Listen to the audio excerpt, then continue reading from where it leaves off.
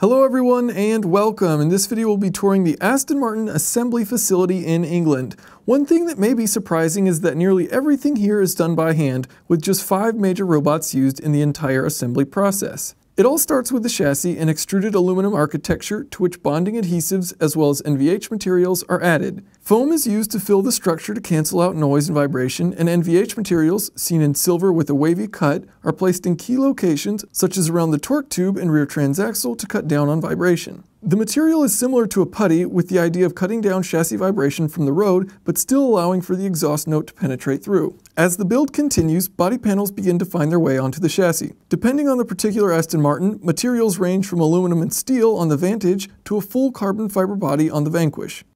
Here we can see the roof being added on.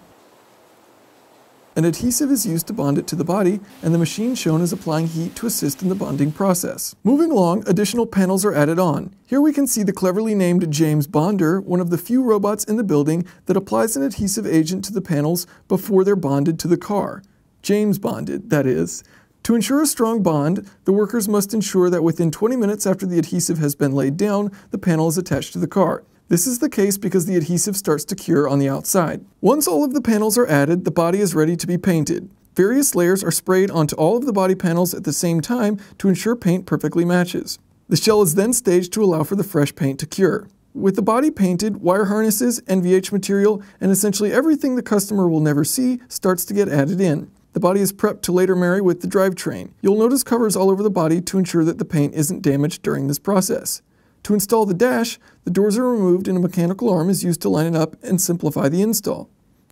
Shortly after, the windshield finds its way onto the vehicle. A bonding agent is applied by a robot prior to securing the glass in place. Separately, the drivetrain is assembled together. This starts with the engine, which attaches to the torque tube, made of either magnesium or aluminum, and connects up with the rear transmission and differential. This is also where the suspension is assembled. All of the control arms, shocks and springs, roll bars, and of course the carbon ceramic brakes. The suspension assembly joins the drivetrain to later attach with the rest of the body. Once the drivetrain assembly is complete, the process continues to the marriage station. Here the chassis comes forward and the running gear is raised from underneath, and the whole thing is bolted together as one structure. The vehicle is then lowered and the front bumper is installed.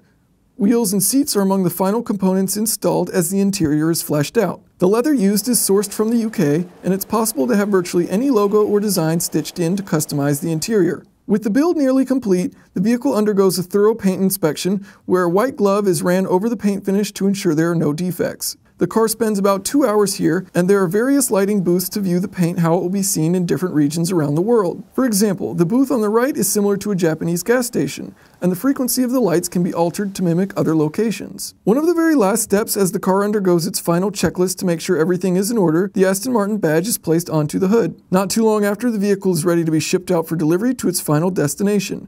Of course, that's where the real fun begins, as your ears are filled with the exhaust roar, in this case from all 12 cylinders.